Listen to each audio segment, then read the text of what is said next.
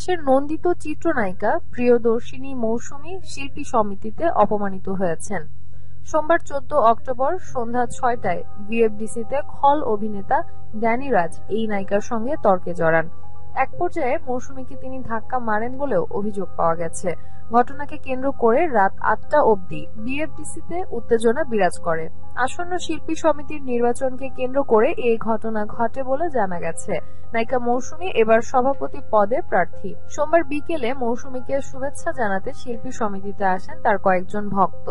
এ সময় শিল্পী সমিতিতে তাদের প্রবেশ নিয়ে ড্যানিরাজ অশালীন ভাষায় চিৎকার চেঁচামেচি করেন। এক পর্যায়ে তিনি মৌসুমীকে ধাক্কাও মারেন। এ সময় ঘটনাস্থলে মিশা সওদাগর, জয়সহ আরো অনেকেই উপস্থিত ছিলেন। মৌসুমী ঘটনার বর্ণনা দিয়ে বলেন, আমি প্রচারণার জন্য এফডিসিতে ছিলাম। আমাকে শুভকামনা জানাতে আমার এক বড় আপা এবং কয়েকজন ভক্ত ফুল নিয়ে শুভেচ্ছা জানাতে এফডিসিতে আসেন। তারা সমিতিতে আমার সাথে সেলফি তুলে চলে যাওয়ার প্রস্তুতি নিচ্ছিলেন। ঠিক ওই সময় ড্যানিরাজ ঔদ্ধত্যপূর্ণ আচরণ করেন, আমার ভক্তদের সাথে বাজে ব্যবহার করেন, তাদের সামনে আমাকে অপমান করেন, আঙুল তুলে আমাকে বলেন হু আর ইউ। তারা চাইছে একটা ঝামেলা বাঁধাতে, যেন নির্বাচন বানচাল হয়ে যায়। আমি নির্বাচন থেকে সরে দাঁড়াই।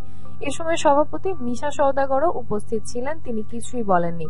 ক্ষোভ নিয়ে মৌসুমী বলেন, এতদিন ইন্ডাস্ট্রিতে কাজ করে একজন শিল্পীর কাছ থেকে এ ধরনের ব্যবহার আশাই করা যায় না। ঘটনার প্রত্যক্ষদর্শী সাধারণ সম্পাদক প্রার্থী ইলিয়াস কোবরা বলেন, যে কেউ যে কাউকে শুভেচ্ছা জানাতে আসতেই পারে। কেউ যদি আমার এফডিসিতে ফুল দিয়ে নির্বাচনের জন্য শুভেচ্ছা জানাতে আসে, আমি মনে করি সেটা আমার জন্য গর্বের ব্যাপার। সেখানে অন্যজন কেন আপত্তি জানাবে বা এ নিয়ে ঝগড়া অপমান করবে?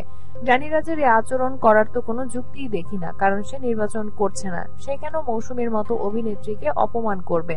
আমার মনে হয় সে মৌসুমীর অপোজিট প্যানেলের সমর্থক, তাই এমনটা করেছে। আমি লজ্জিত মৌসুমীর সাথে এমন ঘটনা ঘটায়। এদিকে মৌসুমীকে ধাক্কা দেওয়ার বিষয়টি মিথ্যা বলে দাবি করেন সমিতির বর্তমান সভাপতি মিশা সওদাগর। তিনি বলেন, এমন কোনো ঘটনা ঘটেনি।